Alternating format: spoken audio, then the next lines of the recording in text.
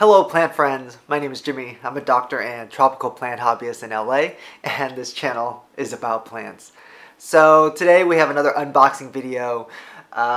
So this package is from Japan, and it's from Monstera_albo.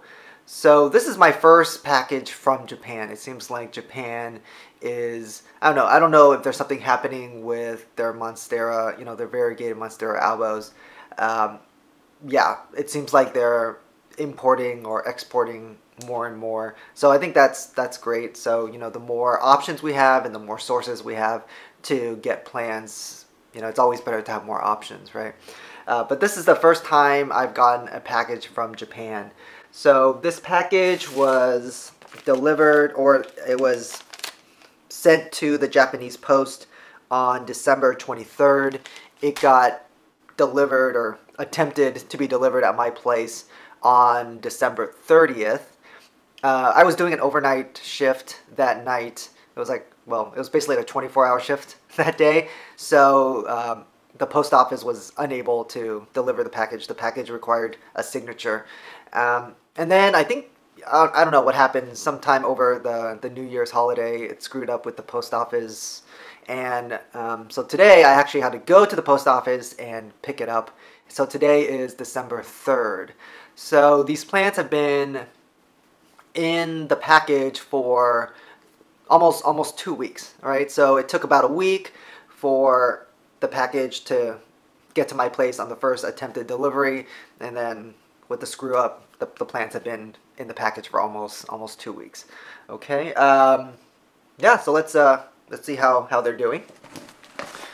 So, oh my gosh, so this is the package.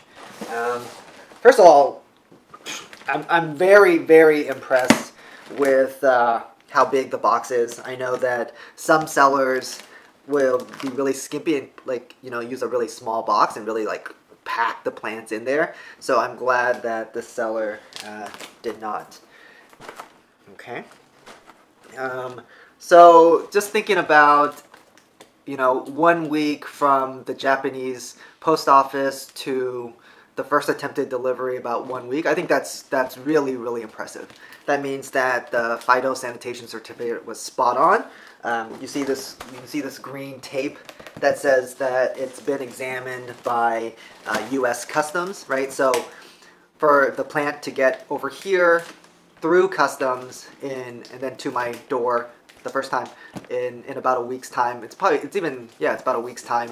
That's really good. That means that the seller really did everything correctly. So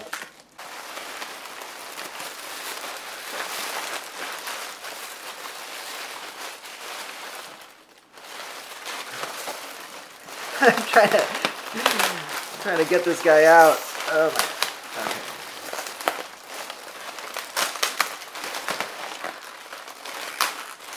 The seller did not skimp on the tape. All right. Okay. So, all right. Okay. So this is one specimen. All right, plenty of roots. So this thing, if you guys can see, is so this would be considered a very well-rooted cutting. Okay, so a lot of these roots are area roots, right? So they're not like soil roots. So yeah. I don't think they're really soil roots. I think there's a lot of good area roots. So the thing about these is that it's, I think when you have a lot of roots like these, like area roots that are not soil roots, you have to be really careful about what exactly to do next. I find that when you put area roots into the soil, they don't do really well, and they tend to rot a lot. So usually what I do is I either water propagate or I put them in sphagnum moss. I think with this guy, considering that this part is so long, what I think I'm going to do is that I'm probably going to chop it off about here somewhere, and then root this guy in water, and then put either this guy, this lower half, in water or sphagnum. So I think that's what I'm going to do. So I'm going to try to get, you know, keep this plant, and then see if there's something, if something else can grow from this plant. So this part will probably, with the leaves, will probably go into probably water, and then this part I'm probably going to put in sphagnum. I'm very happy with this. There's a lot to work with. I suspect that as this part up here is rooting in water, as in, like, you know, we'll see some roots coming off these aerial roots.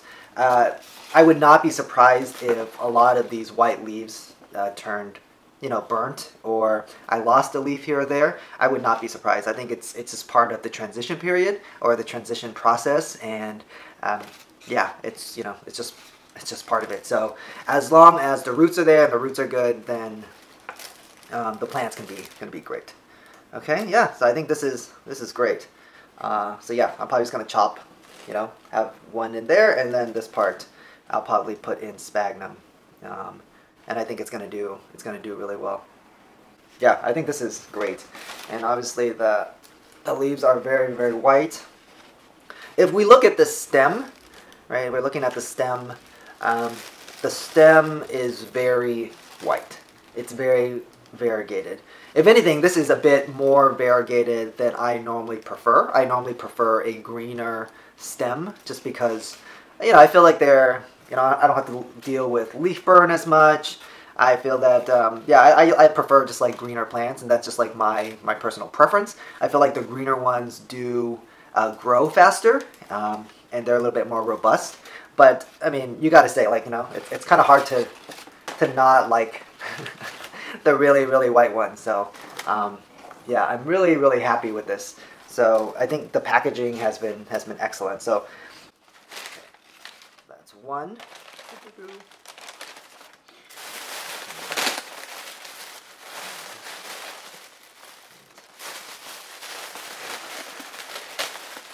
Thank you for all this sphagnum. I'm just going to reuse it.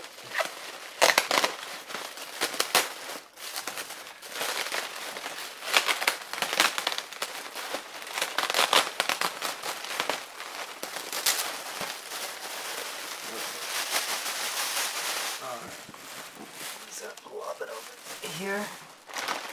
Okay.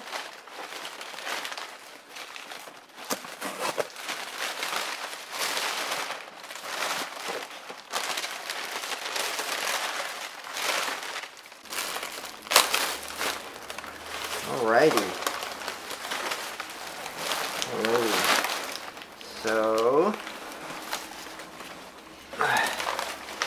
So this is another specimen right here. Great. Basically the same. It's another cutting, a rooted cutting. So I think for this guy, yeah, for this guy, I'm probably gonna trim the roots a little bit, and then just plop it in water as well. Yeah. So I think for this guy, you know, you can see that there's a lot of stem, right? So the thing is that even as this part roots, you're not gonna get, or most likely you're not gonna get new leaves coming out of it, right? So the new leaves are just going to come from up here. So the question is, like, well, when you have something like this, what are you gonna do? Are you just gonna leave it like this, and it's probably not as visually appealing as some of us would like?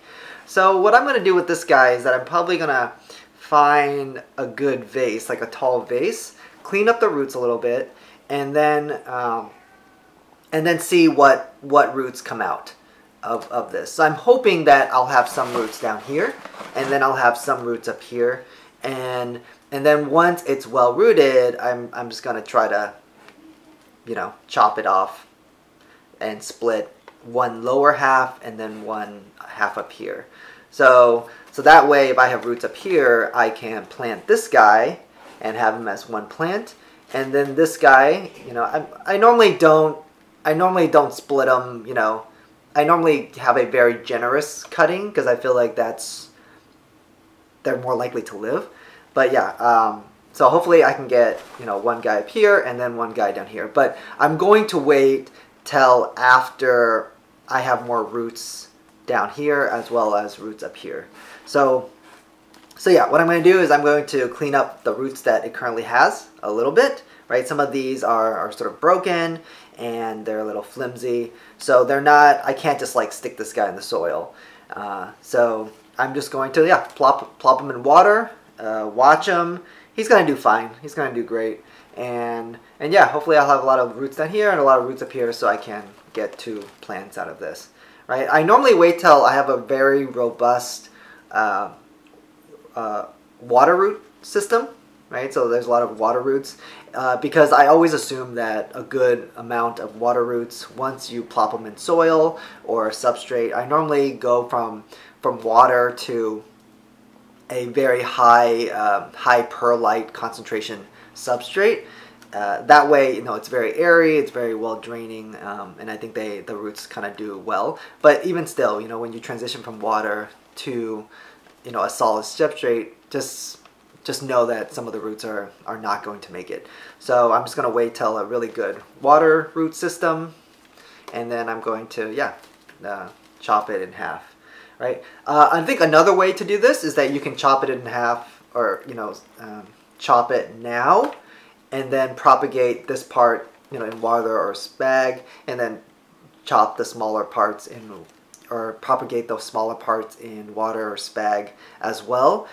But I prefer to just leave it. I think it's, you know, I think you're just messing around with it way too much.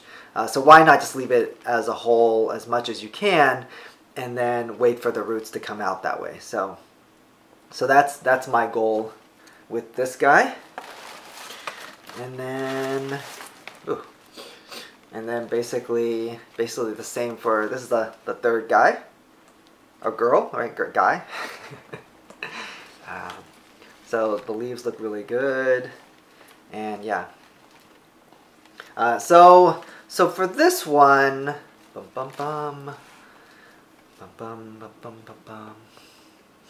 this one I'm probably going to do the same. I'm probably just going to stick the whole thing in a tall vase in water and then see what happens with the roots, right? I think ideally I can split this like right here, so, or maybe into like thirds, right? Because it just makes it a little bit more structurally appealing, right? If something you guys are interested in or want. I'm more about just like practicability and survivability, and really the only reason why I would chop these up is that, again, you know, if like these nodes down here, they're not going to have new leaves coming out of them usually, so you're just, you know, the plant isn't structurally going to be that, I guess, appealing as some other plants.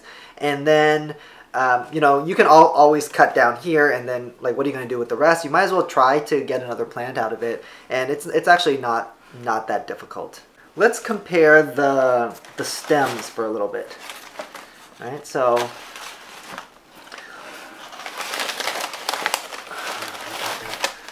you see this stem right here for this is the first guy that we saw, right? The stem very, very white, and you can see that the leaves are reflecting that, right?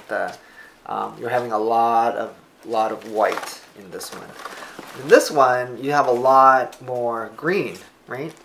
And then that's reflected in the leaves as well, right? But I like this. I prefer it to be a little bit more green than something like this, right? Like if I had a choice, right? Sometimes you don't have a choice. Sometimes it's just, you know, you get what you can get. But I think if you do have a choice, you want something that's a little bit more green like this. I know that a lot of people have the tendency to get something that's more white because you're afraid that it's going to revert. With Variegated Monstera, I feel that they're equally likely to go both ways, right? They're equally likely to get, you know, all white, and then they're equally likely to revert and get sort of all green. So when you're trying to decide to get one, ideally you want something sort of in the middle. And I think this one, let's see, if you're thinking about how variegated this guy is, and you gave a percentage, I would say this one's what, about like 40% variegated? Maybe, yeah, probably like about, 35, 40-ish% variegated. A little less than half, right? Definitely less than half variegated. So I think that's a good range if you want it on the greener side.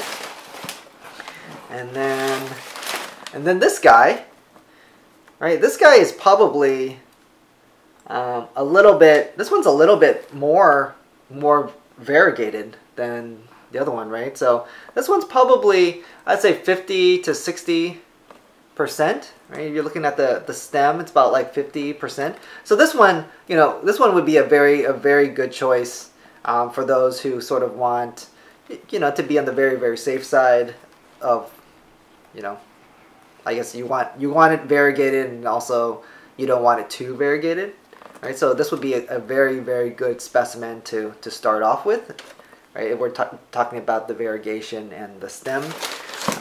Like I said, this one would be for those who are a little bit more conservative and are okay with a little bit more green. Again, more green, more chlorophyll. It's usually more robust and it grows faster. And then for those who really like white, then again, this one's very variegated, right? In my book, this one is a bit too variegated. So my fear for this one is that over time, it's going to turn basically completely white. Oh, I think this is also a good time to address this question about, well, if I have a leaf that's, all white, what should I do? So you can see this leaf right here, this is probably, I think this is, oh no, this is not the newest leaf. This is, I think this guy is sort of the newest leaf, right? So you can see that with this one, and you compare this one, which is the leaf before. So this one going, right? This one, you're like, oh no, maybe it's getting too white. This one, like, oh no, it's really getting too white. And then this one, it turned a little bit more green, right? So I think that one is that when you're having these fears of it's turning too white, or if it's getting too reverted and it's too green, the only way to prevent that or fix it is to chop it off back to where there's a more even distribution of variegation in the stem, right? So if this is way too white, I kind of like go back and I look and I'm like, oh, okay, there's more green here, so maybe I'll just like chop it back here and hope that the new leaves that come off from around here has either more green or more variegation, whatever I'm looking for, right? But that's really the only way to actually do it. Some people talk about light. It's not about light. Okay, so light affects, like, the green parts. They can get greener or less green, but it doesn't affect the variegated parts that are incapable of creating or producing the chlorophyll or the green pigment. Okay, so for this guy, like I said, I think when you're having this fear if it's too reverted or too variegated, my suggestion is to sort of just wait it out a little bit, right? See, wait for the next leaf or the next two leaves and see what happens. Sometimes they kind of, go back the other way. But yeah, sometimes you have like 2 or 3 white leaves in a row, and then yeah, you're then you sort of have to cut it back. Or if you have 2 or 3 just completely green leaves in a row, then I think if you don't like that, then you can cut it back. But I would wait for a couple leaves to see the plant prove itself, and sort of just give it a good chance. Yeah. So I think the last thing we can talk about is that, again, these are rooted cuttings, right? Because I consider these rooted cuttings because there are roots, but these roots are not soil roots, right? So I would consider these rooted cuttings as opposed to, you know, full plants. I think the last thing is that, you know, if you had a choice and you were offered these 3 plants, like which one would you choose? And I think that sort of that depends on your preferences as well as your goals. I think if you're thinking about propagating, right, then you would probably want the one with as many nodes as you can get, right? So probably if you're thinking about let's propagate, let's get as many plants out of this as we can, then probably you would pick this one because it has the most nodes. If you're keeping it for yourself and you're kind of like, oh, I want one that grows the fastest, that are gonna give me like leaves, and maybe my humidity is not that high, so I'm also worried about leaf burn, and I don't want, you know, all my leaves to look ugly, you probably want this one. You probably want the greenest one that has the most chlorophyll, that can provide the most energy, that is very well marbled. So if this one were to burn, I would probably expect, and you kind of see there's some burn on the predominant sectored white parts. But as you see overall, the plant is very well marbled, very green. So this plant is going to be probably the least dramatic and the most stress-free out of all the 3 that I've shown. Right, so if we're talking about like a personal plant, I also would like this. I would pick this one. And then I think this was probably more towards, you know, this one's good too. Lots of nodes and also a good amount of white. Yeah, this would also be a good one to have for my personal collection or to propagate as well. So I think all of this is great. Yeah. So again, this is my first shipment from Japan, and I'm very impressed. I thought the packaging was great. It definitely came at in a good time period. You know, 1 week. Yeah, I think the seller did all the right things. Communication was good. Again, this is Monstera_Albo on Instagram. So that's, yeah, and yeah, I'm looking forward to more of what Japan has to offer. Yeah, I don't know if there's something happening with Variegated Monstera in Japan, if they're doing tissue culture, which I thought wasn't even possible for the Variegated Monstera albos. But yeah, I think Japan is really proving itself to be, or starting to prove itself to be a player in the plant game in terms of exporting or importing. So I'm pretty excited to see what they have to offer in the future. Okay, so I think that's it for this video. Thanks guys for joining me. I know this is super casual and very random topics and stuff, so yeah. If you have any questions or comments, comment below. Please like, subscribe if you like the content. And if you have any other questions, I hope, yeah, definitely just ask away. I hope this gave you guys some insight on sort of like what I do with specimens like these when I get them. Yeah. All right. Till next time. Happy planting.